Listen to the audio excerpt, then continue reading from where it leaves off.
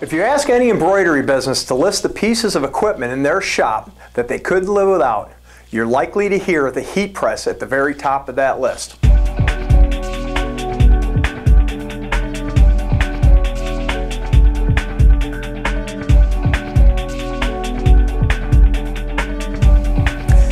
Having a heat press in your shop is going to elevate your embroidery bids.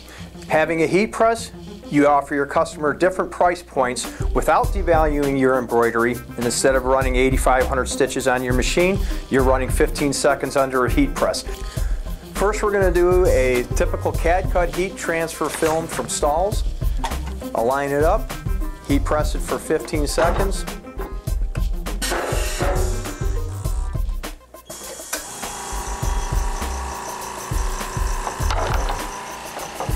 Peel, you're done.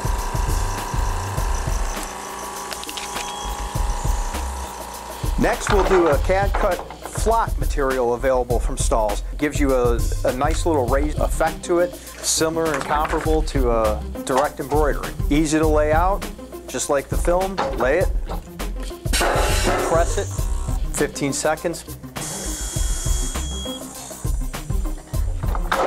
Peel it, you're done.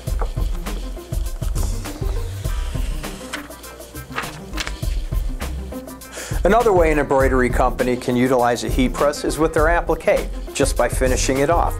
We've sewn out 2 hoodies with your typical Stahls twill with the heat seal adhesive. One, we're not going to heat press. The other one, we're going to heat press. That will eliminate any puckering after multiple washes.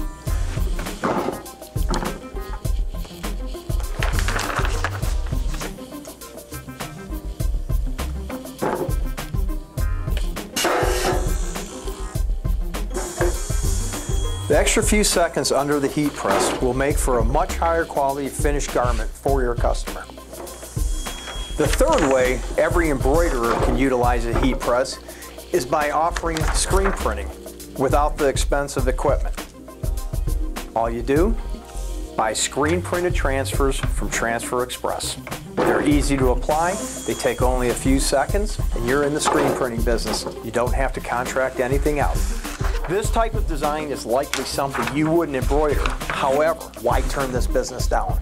Another reason for a heat press is getting into some of the special effects graphics as well as full colors, including gradients, fills, and photographs. All applied with the heat press. This is a special effects material called CAD Cut Glitter Flake, available from Stahls.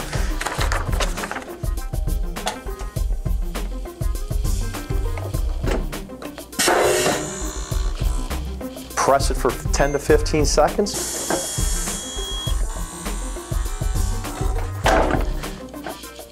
Peel, you're done.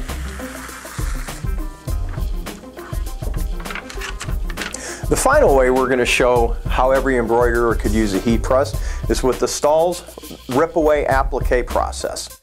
Here we're showing the glitter flake. To do it, basically all you have to do, you have to have your sew file.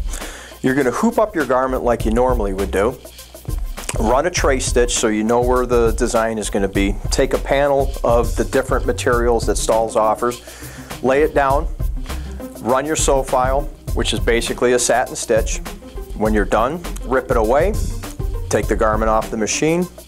Then place it under the heat press. Press. You're finished. At the beginning of the video, we told you that embroiderers think that the heat press is one of the most important pieces of equipment in their shop. Throughout the video, we showed you examples of how and what they use it for. Hopefully, you see the potential in why an investment in a heat press is a pretty good thing. I'm Mark Marola for Stahls TV. Thanks for watching.